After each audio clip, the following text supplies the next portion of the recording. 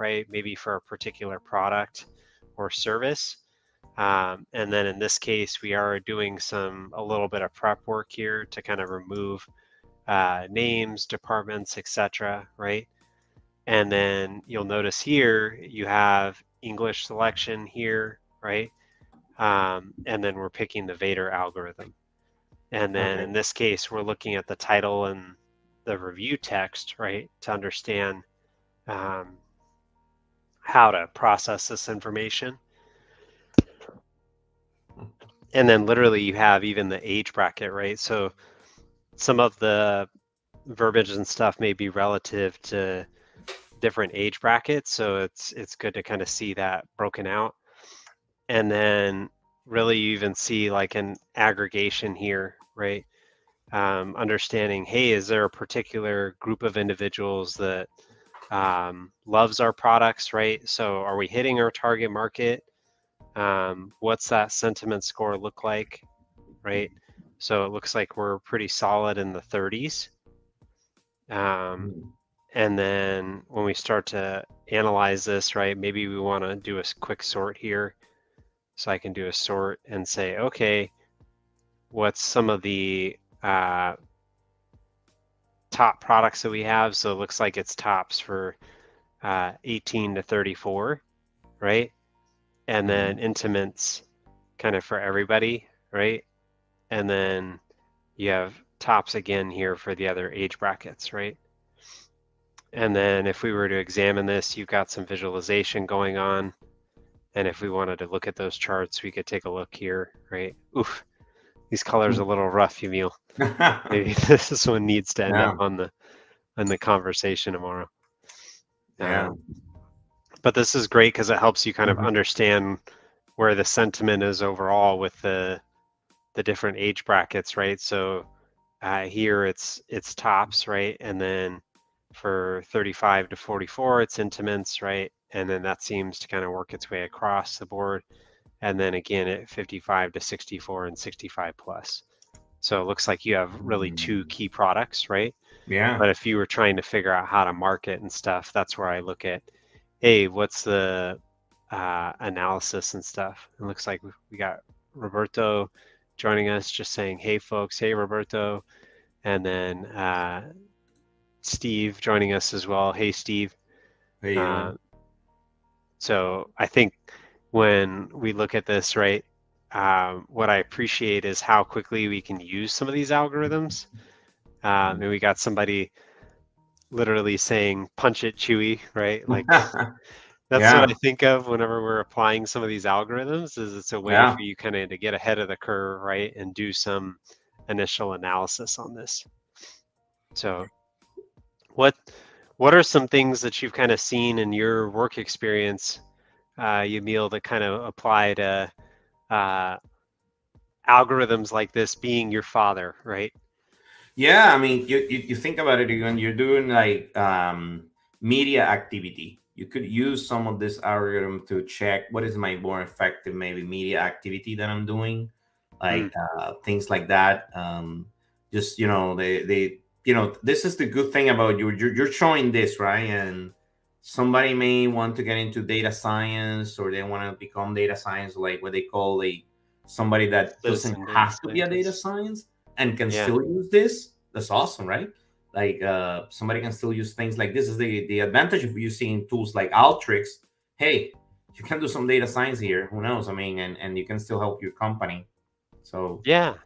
And I think when we look at this, right, you have access to the algorithm. So if we go back to that page that I was sharing, right? So literally, if you haven't checked out Towards Data Science, I would recommend checking it out. It literally helps you understand what the problem is, right? And then you also have, okay, there's this text analysis that we're doing with the Vader algorithm, right? Which is in alignment with our theming, but there's also the NLTK package that can be used, right?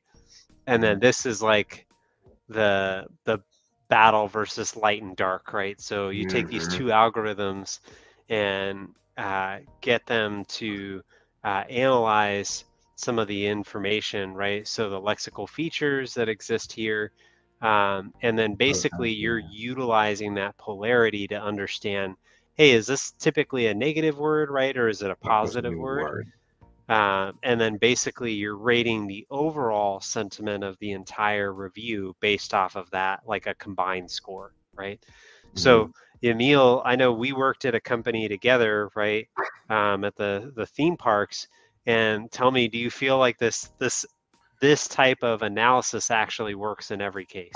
Absolutely. I mean, it worked great. I mean, what's funny is that they call it dark Vader. And I was just thinking that, if I was one of the executives, I wanted to see if my clients went, or the people that went to the park went to the dark side.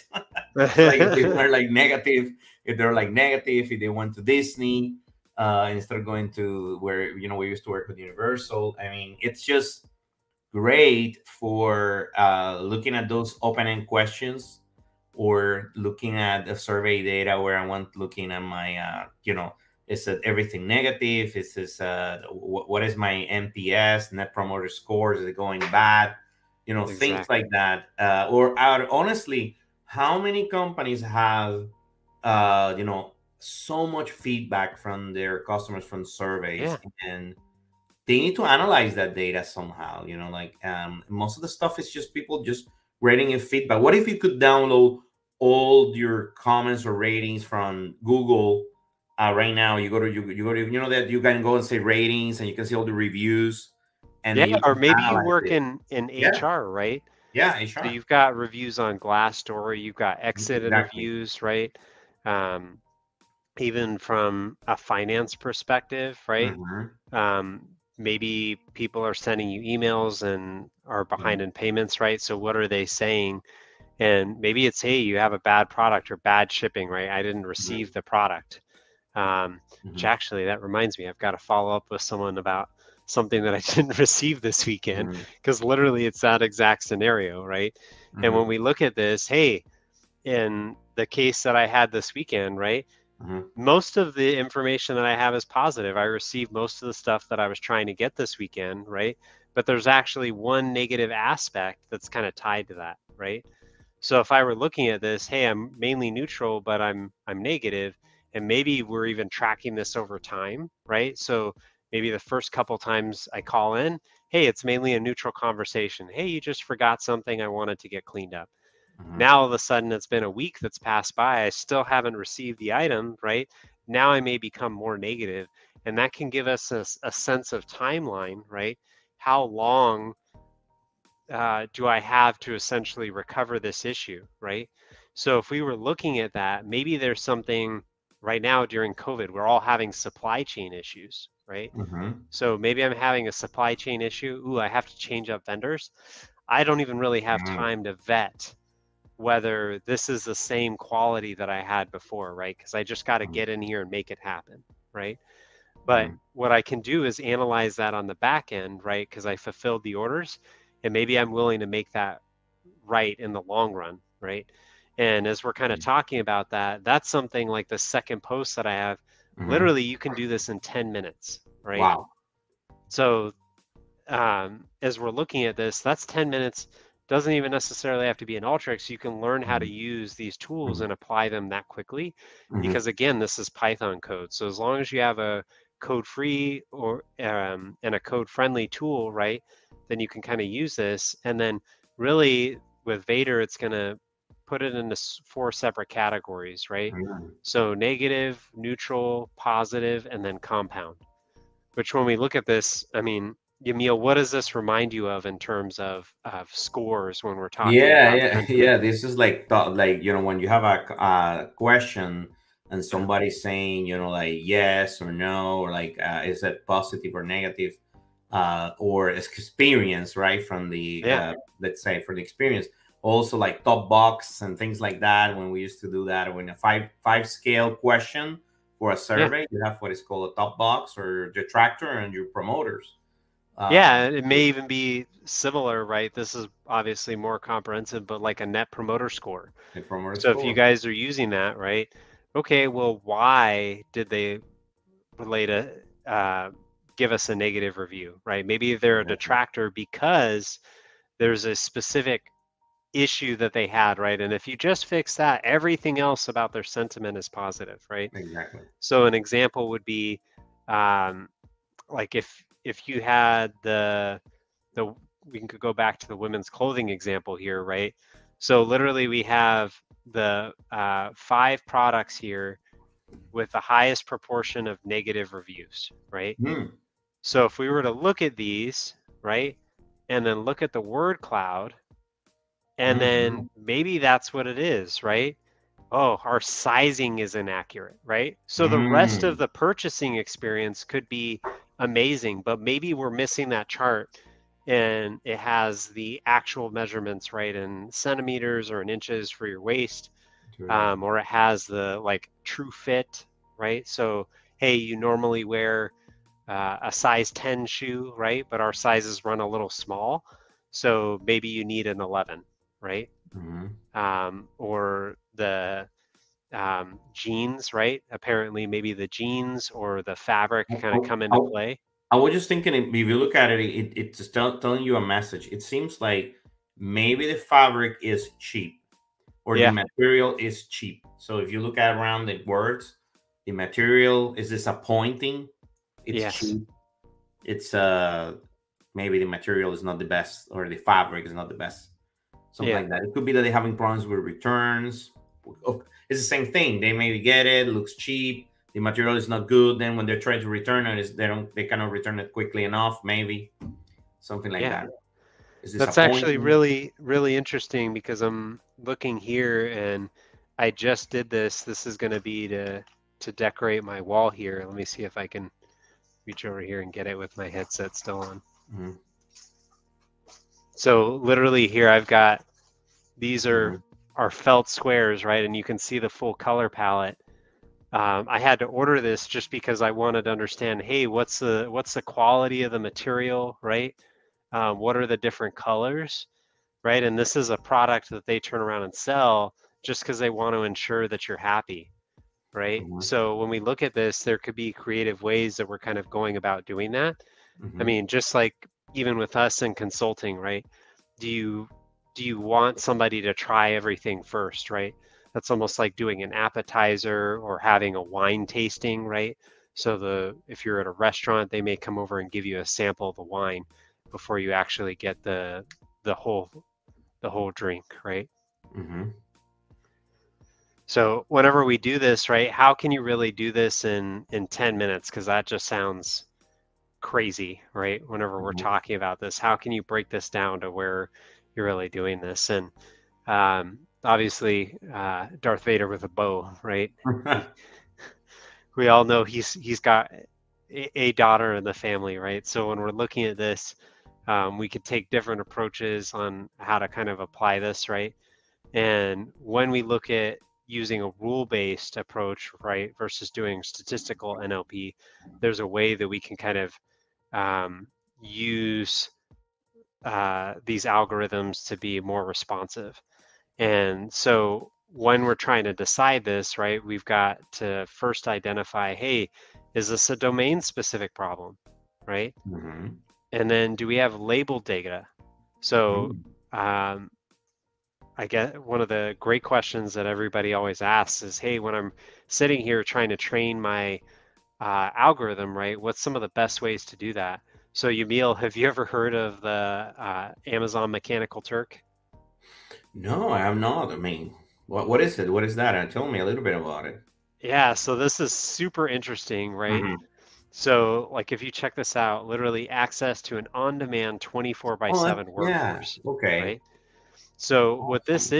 is let's say, for instance, I've got some manual processes, right? Mm-hmm. And it could literally be, in my mind, I always think of like the CAPTCHA, right? Mm-hmm. So, like, oh man, I've got to tell me what this says because I don't know what it reads, right? You essentially need a physical set of eyes to process that Mm-hmm. information. Sometimes that happens, right? Mm-hmm. And so rather than having this huge temporary workforce, right? Or even like trying to aggregate the uh, stuff that you're trying to process enough, right? Mm-hmm. We essentially can turn it into these little micro tasks, Mm-hmm. right? Which will allow us to essentially Amazon created a marketplace, right? And they say, okay, put your tasks out here. And then, I mean, we're literally talking about, it could be pennies or a couple dollars, right, related to each of these tasks. So think about transcriptions, that kind of stuff. These individuals kind of go through and do that. So it's kind of a great way of managing that. And you can literally see, hey, here's artificial intelligence, right, that's using it, or even US Foods. So it's a great resource. Again, I'm throwing this in there. If you're trying to figure out these problems, right, it's a great way of making sure that you're able to excel at some of this stuff. So Yeah, the one for the sentiment analysis for beta is there also. I see it on the chat. So if anybody's interested, it's out there.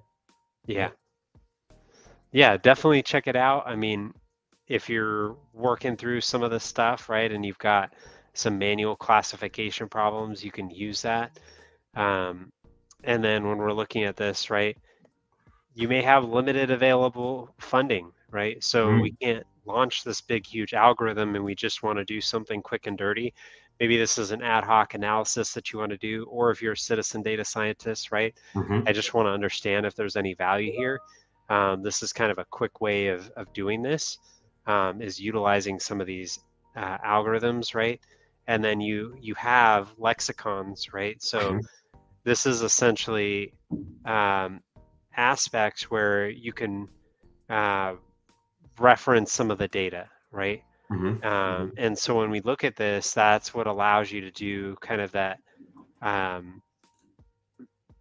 net promoter score almost with a positive and negative labeling, right?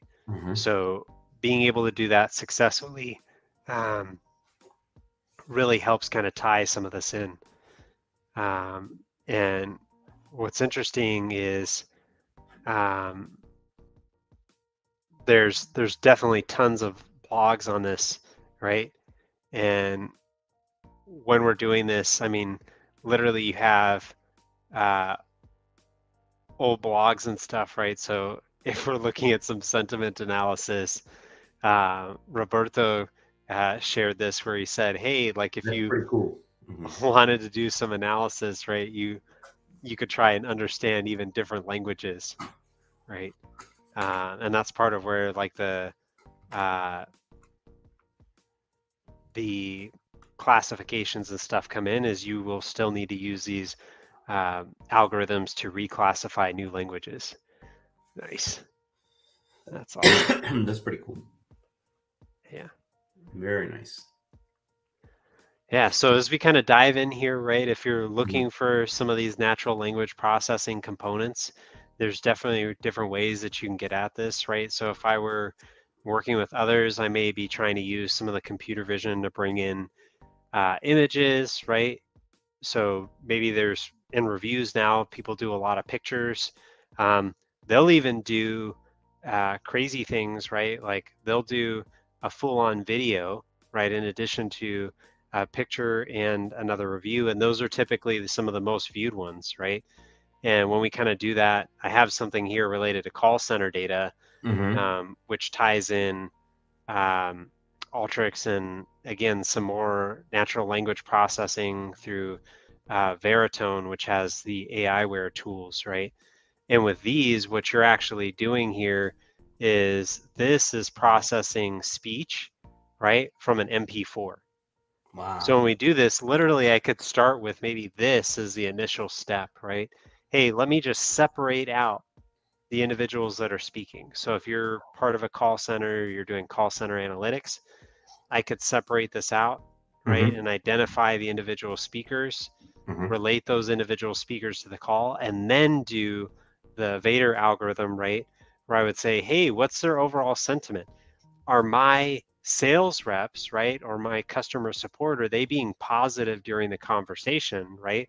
Or is it negative and negative, and that's why we're getting negative out of it, right? Or can that positivity from a support representative really counter some of the negativity from the customer, right? And then we can see that kind of tracking it over time throughout the conversation, right? You can really get sophisticated with this stuff and take things to the next level.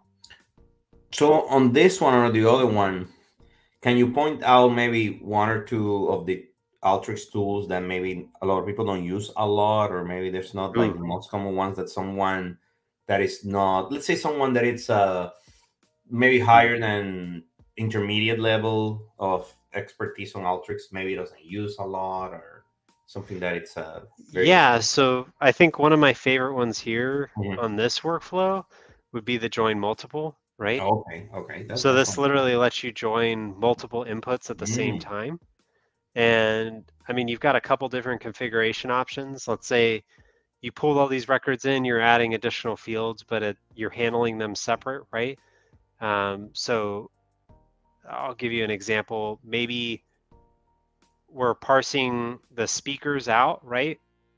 So those speakers would technically all be on the same record, and then we may be doing something to adjust their speech, right? So mm-hmm, we could have something for the customer, I don't know, maybe we bleep out swear words or something, right?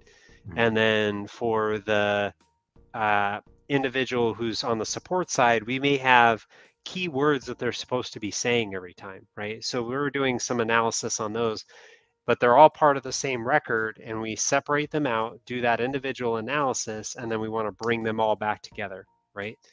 So this allows us to really do that. And you could join based off of record position, right? Or maybe we mm-hmm, have a call ID, right? We could pull that mm-hmm, information back together there as well. So it makes it pretty sweet, right? So you can do some Jedi mind tricks mm-hmm. um, and basically say, hey, this is not the droid you're looking for, right? Exactly. And kind of go in and search some of that stuff. And then if we're looking here on this side, What about the side? Yeah, I was gonna ask you. What is that one that it's underneath of the? Yeah, those two. That one and the one on the left. Hmm. yeah, so these ones are the text processing ones, right? So these are text mining tools. Okay. And actually, they have a new one that just came in here Mm. as of 21.4, which is the named entity recognition, right? So it can literally pick out like company names and stuff, which is pretty cool because a lot of times you're looking for that, right? So, hey, are they mentioning my company's name or a Or the product name? competition. Or the Yeah. competition. Yeah. So who are they mentioning, right? If I'm buying mattresses or something. So are they mentioning Sealy, right? Or um, I mean, uh, I think this is very awesome. This one, because I'm thinking, let's say that I am doing a tons of surveys, right? A tons of feedback or surveys, and people are getting out of my company. Like, let's say you're getting out of this park or this hotel, and you're actually getting all of this information. yeah, How many customers get confused with where they were supposed to be? They're getting confused. Oh, this is owned by Marriott. No, that's not owned by Marriott. Or this is yeah, Disney. No, that's not Disney. That's Universal. yeah. And they're getting confused now. You can grab them with this and figure out if you need to improve your communication of your company. That's really big, right? So I used to work at Advent Health, Mm-hmm. and a few years ago they had a huge rebranding, right? So they had a Mm-hmm. bunch of subsidiaries, and then they standardized all the names to Advent Correct. Health. Yeah. That's But it formidable. it used to be all these outpatient facilities. So if you went there, like for urgent care or something, right, that had a separate name for the urgent care, right? It was, I believe it was Centricare. Mental care. So then they rolled that all under a company, right? And that helps you with brand equity, right? Because whereas you may have had a really good experience, oh, Ritz-Carlton, right? Ooh, that's really nice, right? Mm-hmm. But ironically, that's under the Marriott brand, The right? married man. Correct. So when we look at the prestige of the brand, in some instances, you want them to be related, right? Mhm. And together, in other instances, you may want them to be separated. So when we look at some of those things, it's important to drill into all those levels. And then, I mean, shoot, even name recognition, right? We've got the great resignation going on. Where are all your Mhm. people going, right? Correct. Is there something that we're seeing? Are they all going to Amazon, right? Mhm. Or is it everybody from Disney's going to Universal, right? Or Verizon to T-Mobile, right? So what are some of the things that you're seeing that are kind of happening, right? How is that occurring? And then you can Like use it. that name recognition to understand, oh yeah, here's the reason why they're going. Maybe there's more recognition at company A than there is at company B, right? Maybe we need to look at some of their practices, right? It could be simple like leave, right, or benefits, or something else that we need to identify that we can improve upon, right, in terms of competition. Or maybe there's something completely opposite, right? We've been focusing heavily on the negative. Maybe there's something you're really doing well, right, that you just need to highlight more. So if you're going out and trying to find new employees, what are some of the biggest things that your company can have, right, that would inspire them to join the light side, right? Correct. What's going to encourage them to do that? Hey, you should be really relaxed, right? Yoda is still the strongest of all the Jedi, right? So what is it that you're kind of capturing in terms of the story there, right? Or is it that you're playing off the emotions and trying to harness some of that energy? So that's right. Awesome. No. Yeah. So this one's definitely been a fun one, Yamil. I know we always have more, right? I'm excited to see what we have tomorrow. Do you want to touch a little bit on? Great. Yeah, tomorrow's gonna be great. If anybody wants to join us, we're gonna have a great visualization. There's just way too many out there, very good ones related to Star Wars. We seriously have, I think, awesome ones to talk about, and it should be really fun. It should be a lot of fun. A lot of fun tomorrow. Great week. And tomorrow is the actual day, right? May the 4th. Yeah, May the 4th.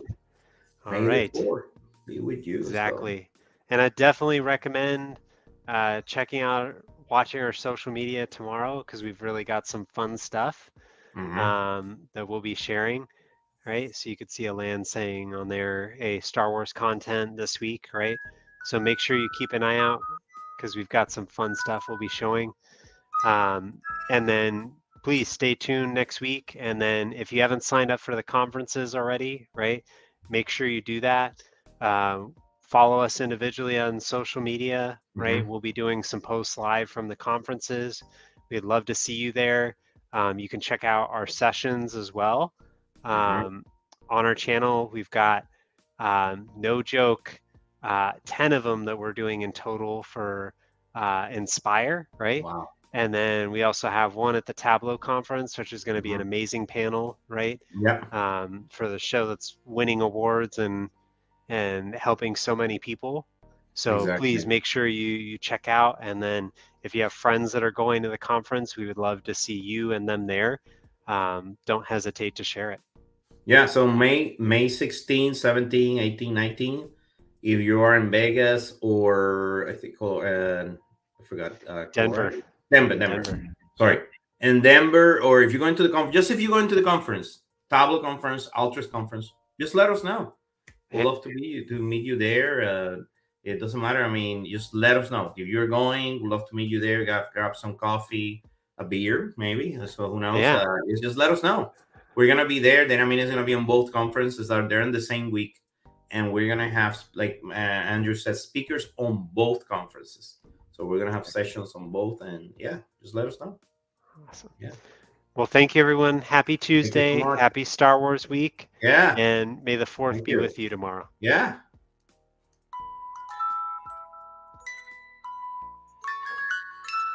Oh, I know you guys like it. Awesome. Oh. So yeah, thank you so much. We look forward to the next episode. Yeah, next week.